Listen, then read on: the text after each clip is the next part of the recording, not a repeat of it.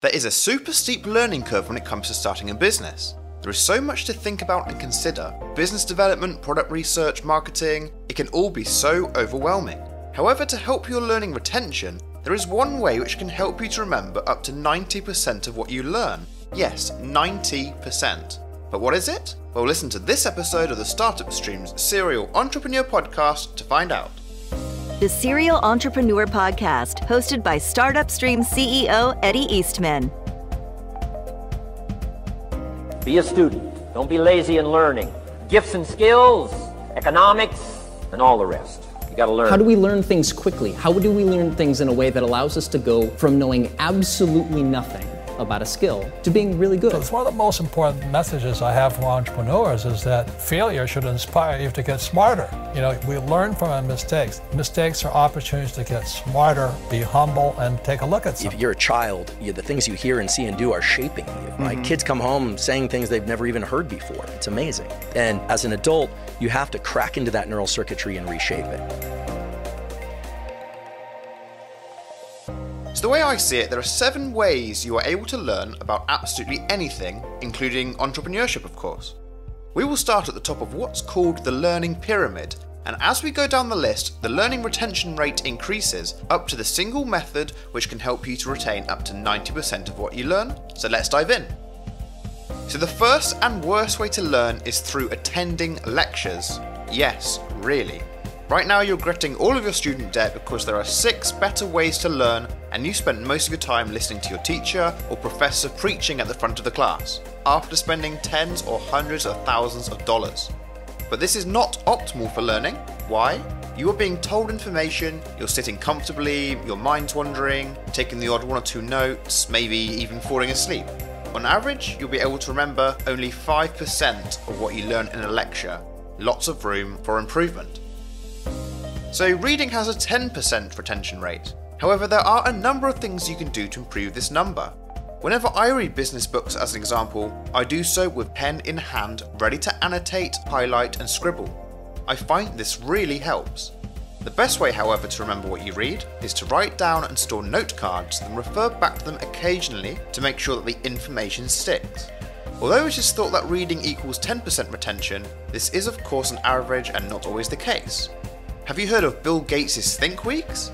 Well, Bill Gates, the founder of Microsoft, takes out 2 weeks every year to sit in his cabin next to the lake and just, well, read and think. This reading vacation allows him to study alone, isolated away from distractions, and allows him to focus on big world issues. Supposedly, his retention rate far surpasses the 10% average. Not surprised. Next is where podcasts come in, and YouTube videos, with a retention rate of 20%. So it'll be interesting to see if you can remember 1 or 2 of these learning techniques mentioned here in a month's time. Audio and visual is certainly more immersive than reading, and many prefer the visual stimulation of learning through YouTube, TV and other visual mediums, whilst others prefer learning through audiobooks, the radio, and as you do, podcasts. Number 4 on our list, with a 30% retention rate, is learning from demonstrations, learning by watching someone else doing. This is certainly more immersive than audio or visual, as you'll be able to see how something is applied right in front of you.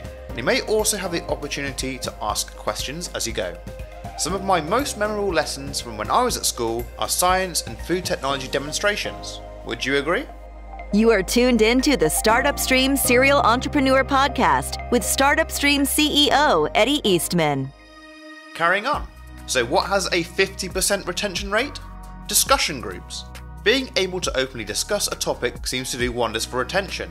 Again, this is more engaging as you are being actively involved with the topic at hand. You are no longer passive, you are assertive.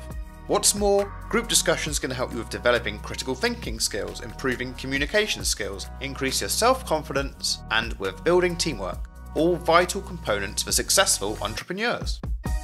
Number 6, practice by doing. This has a whopping 75% retention rate and is the best way I personally like to learn. I love to get hands-on and be curious about what I'm learning about, front and center. Like a demonstration, practicing by doing is far more hands-on with a task at hand. And whilst being with a tutor or teacher, this will help your retention rate as the feedback loop from questions to answers is immediate. So, what is the number one way to learn with a 90% retention rate?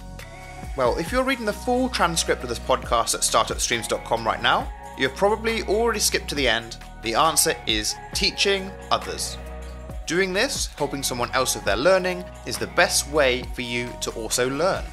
So one of my first careers was actually as a bushcraft survival instructor. My own learning curve increased dramatically as I started teaching. You can learn far more yourself by helping to educate others. And I understand that this may be a catch-22, you can't teach before you learn something, but I challenge you to find someone who knows less than you in let's say digital marketing, and you can take it upon yourself to teach them all about it. You will benefit the most. So I hope that you've enjoyed listening to this episode of the Startup Streams Serial Entrepreneur Podcast. Make sure that you like and subscribe to our podcast, and you can check out more episodes at startupstreams.com right now for more productivity tips and info about developing yourself as a serial entrepreneur.